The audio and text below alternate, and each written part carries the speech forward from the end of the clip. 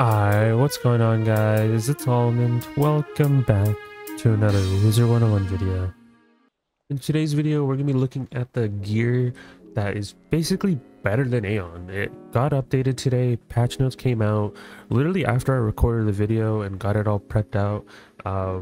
Moments later, we got a patch and the gear got updated. So they changed how the gear looks too. I figured there was another set due to the fact that I was able to dye it in the dye shop.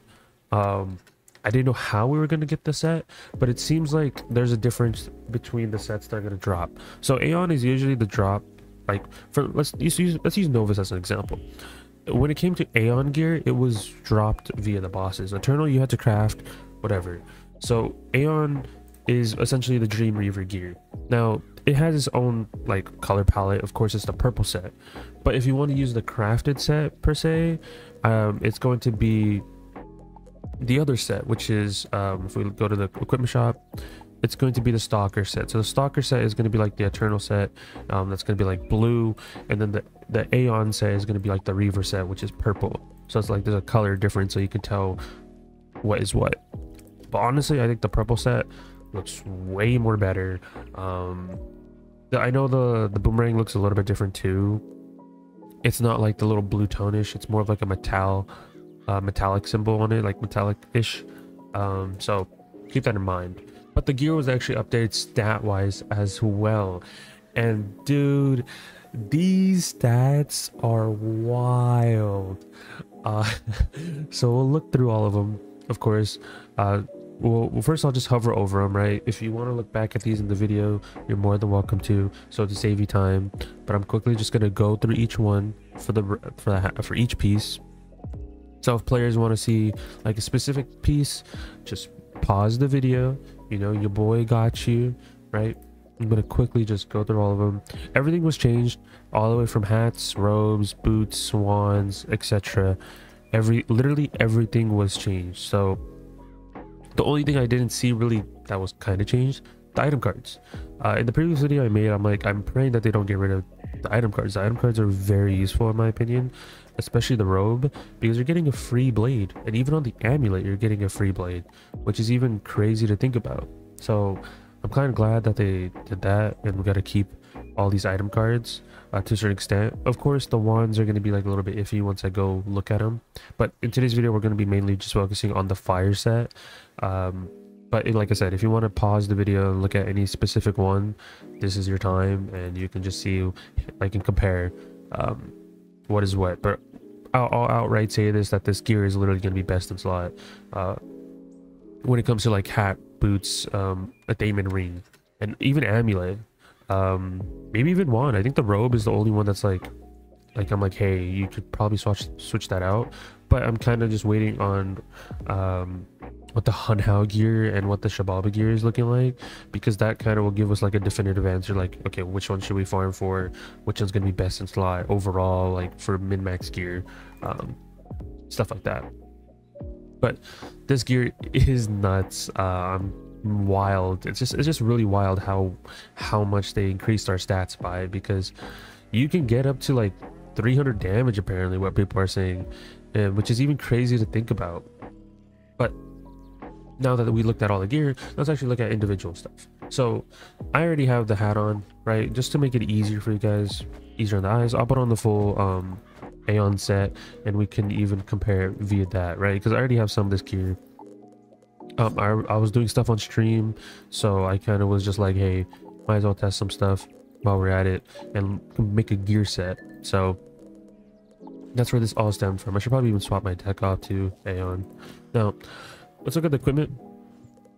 So you want to look at, me personally, I'm going to be looking at Reaver. Stalker I'm not going to talk too much about, because like, I mean, looking at the stats, yeah, you're getting more resistance, stuff like that, but you're losing the crit and you're losing damage. So we're kind of just going to put Stalker to the side. But Reaver though, look at this, right? You're getting a little bit more damage, 1 extra damage, same pierce, same accuracy, 1 extra res, more crit, more block, and more HP, right? And you're still getting access to that aura like I talked about in the previous video. So automatic upgrade, literally seems like a direct upgrade. It has the same stats, at least in my eyes, unless they're taking off something, but it looks exactly the same. Pins are exactly the same as well, and you're also getting that item card as well. Now the robe, oh my gosh, right? It's exactly the same. Almost, but you are getting 2 pierce, you're getting a little bit more block, and you are getting some health. Even to make it easier, you can see right here, you're getting more crit, more block, more pierce, more health, and you're getting an item card, right? You're just ignore the myth damage because it's just pins, but you can see that as well. And then if we look at the Reaver, you can see 1 extra damage, 1 pierce, 1 crit, more block, I meant more crit, and then more health. And then the fire trap, and then the wand, of course, you can see this is kind of like incorrect, but if you add up the damage, you can see that this is roughly 30 fire damage, and you're getting more pierce. And then of course you're getting universal crit, you're getting a pierce, pip chance, or not pip chance, a pip conserve, and everything like that. So this is obviously a better as well, and it has universal stats on it too, which is crazy thinking about.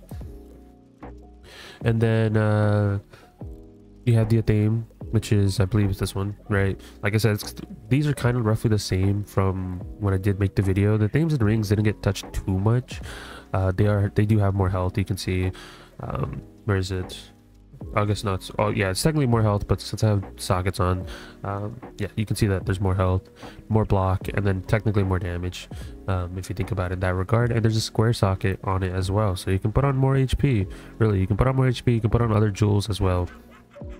And then this amulet, it's still the same as it was in the previous video, but you do get access to that circle socket, so it's literally a better Shane Von Chain, direct upgrade to Shane Von Chain, if I have to say so myself. And then the ring, the health didn't get changed on here. The health, I guess there's no health on this at all, so that's the move for the stalker set. But the Reaver set, it is 2 more damage and a little bit more crit, a little bit more health and stuff like that. And then of course the deck did get updated. Before it was just the Archmastery that got changed, but now you're getting more health, more block, and more crit. Same exact copy, same sideboard and everything like that, and same item card, which is kind of interesting. And then yes, the stalker deck did get changed as well, so it does have like more health, more block, pip conserve, and more arch mastery, and you are getting that square socket as well. But now let's say if I was to make a set real quick, right? I want to show you guys what the set will look like if you ideally had the pieces that you wanted, right? This is without nullity robe, so I'm taking that out of the picture. So this is like something that I would rock in live realm. This is excluding nullity robe. This would excluding Hunhound and Shababa gear at the moment, right? This is just something I made on test realm, which is, to me, it's still kind of wild even just thinking about, right? So I'll put this full set on. I think it's that one. Yeah, it's that one. Then we have the pet, and then we're also going to switch the deck to the new deck. Now look at my stats.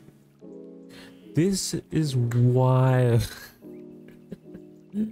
You can have 269 damage. Of course, if you have nullity robe, I think you get like 272, which, it's nuts. That is nuts to me. Yeah, your resist is kind of low, but you have perfect accuracy with this setup. You still have 34 pierce, which honestly it's better than no pierce. It's still decent, right? Crit is still high, block is still high. My pip conserve is 69%, which is, before, I think on my previous setups I didn't have that much pip conserve, so hey, it's still there. And my pips are perfect, with my arch mastery still being pretty decent. It's almost 200 arch mastery, but 11k health, and I'm still missing a socket, right? I'm still missing, like, imagine if I had a 155 socket and like some of the stuff had like perfect stuff. Like, I'm still missing another 155 socket on here and another 155 socket on here.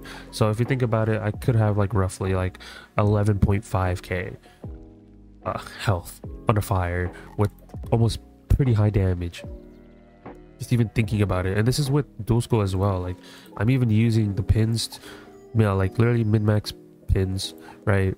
Of course, the power pins are would-be accuracy, so I would have a pretty good accuracy when it comes to that as well, so I would be able to do pretty good in that regard. But still, these stats are wild. Even my universal damage is still pretty good, like 59 universal. I guess if you are a death, I mean, it's gonna be kind of annoying because you are gonna be doing dark pack damage yourself and some other stuff, or not other than death, but like other schools if you are trying to use dark pack. But it's very niche, but still, These stats are crazy, and just even looking at this amulet is wild too. You can sock it on damage if you want to. This is something that's like high damage. Of course, you can take out this and you can use like a pierce. You can even switch out some of these jewels and put pierce. You can still have pretty high pierce. If we add up all the pierce that I'm missing, right, there's 6, 12, and then it's 18, then 24. Bro, I can get so much pierce. That's literally 30 pierce I'm missing out on. In reality, I could have 64 pierce if I wanted to. If I wanted to lose all the damage and I'm like, yo, I want pierce, you could have 64. But that's obviously even without, like, if you had nullity robe, that's another, I think 3 more damage on top of that, and then I think you also get more pierce. So at the moment, nullity robe is still going to be good, surprisingly enough. You could argue that, like, hey, you want this robe because you want the item card. Hey, that's still good in that regard. Like, we can even go back. Let's go to the guild. I'll even like show a direct comparison, and just give you guys my opinions regarding that too, because we can 100% talk about that too. It's worth talking about 100%. So if we go right here and then we look at the nullity robe for fire, where is it? Right here. So you can see nullity robe gives you 1 extra pierce and 3 more damage when we're comparing it to Nightmare, right? If you care about damage, of course, damage and pierce. Now if we were to put on the Reaver robe, and now we would compare it to nullity real quick and see what that's about. Where is it? Let's go back a bit. Whoops, go back over here. Robe, fire, nullity. There we go. So you are comparing it right here. You are losing pierce, but you are getting damage in return, and you're also getting shatter rating. So I still think nullity robe is not power crept. Now who's to say that the Hunhound gear and the Dbop gear might be better? I don't know. I don't think that they would make it better to the point where it's better than nullity, because then players would not want to do the Dragon Spire in for the damage. I guess people who care about damage and pierce, or just straight out outright damage, they're gonna be like, yo, I want the nullity robe. And there's gonna be a lot of videos coming out where I'm gonna be like, maybe I want to have a damage setup, maybe I want to have a pierce setup, maybe I want to have half and half. There's gonna be a lot of opinions down the line between the player base, which one they want to use. Do they want to use the nullity robe? Do they want to use the Dream Reaver robe for the pierce? Do they just want to have maybe they don't want to do raids and instead they're just going to use the Nightmare robe? The robe is still like varied at the moment, but still, like, even if I had this full set on, just the full Dream Reaver set, I still have 266 damage with this setup, 810 crit. My pierce is still pretty decent. It's just I have 99 pips, and my pip conserve is 82%, which is dummy high. But yeah, this set, now that's like buffed, who knows that this might get changed in test realm. Of course, it's still subjective to change if they want to tweak some of these stats, but dude, if you have the nullity robe, 272 damage, and apparently the stat cap is like 300. I don't know how I'm gonna reach 300 because this is equivalent to like a decathlon deck in itself. Like, if I pull up the decathlon deck on the wiki, like, let's just look up decathlon fire deck 10 setup, right? And for Wizard101, we can quickly look at that and see what it has. So if you look right here on wiki, deck 10 has, well, obviously it would be ice damage right here, but you can see the sockets: tier, square, instead of ice damage it would be fire damage, my bad, but tier, square, triangle. It doesn't have access to that circle socket. If Decathlon deck had a circle socket, bro, you can have a 20%, you would have 20% damage on a deck, but damage is only a circle socket. So if you think about it, this is equivalent to like a Decathlon deck, like deck 10. You don't even have to go farm it. The only reason I would still do Decathlon, in my opinion, is just for the 2 pip deck. So if you are trying to do Skull and Cindy, but beyond that, I don't have a reason to do the Decathlon anymore for the deck 10s, other than the HP, because if I want to do like an HP setup just for the jokes, right, you still need a deck 10, because deck 10s have access to square sockets, as well as tier sockets, and they have a triangle socket. So if you think about it, you can get like 500 HP on a square and then like another 155 on that tier, and you'll have the deck itself gives like 500 anyways, so you're gonna have almost like 1,000 health via a deck. So build setups are gonna go crazy. Be on the lookout for all the videos coming out soon, whether it be build setups or anything like that. I'll probably post like gear setups in the Discord as well, so if you guys haven't, join the Discord. be on the lookout for all that type of stuff. And dude, this new era of Wiz is going to be nuts. It's going to be nuts. And we have yet to see what the spoiler wall is going to be. So who knows? But I have found some of the gear crafters. Apparently there's like gear crafters hidden in side quests as well. So we should see where all the gear is going to be dropped. But I have a rough idea of where some of them might be dropped. Because if there's a gear crafter there, then it just assume that there's going to be gear that's going to be dropping from there. So that is it for the video, guys. Hope you guys enjoyed. Do you like the gear? Are the stats too crazy? Is PvP gonna be mind-boggling? We'll have to see. But that is it. Hope you guys enjoyed. Be sure to leave a like, subscribe, all that type of stuff. And we'll catch you guys in the next one. Peace out, guys.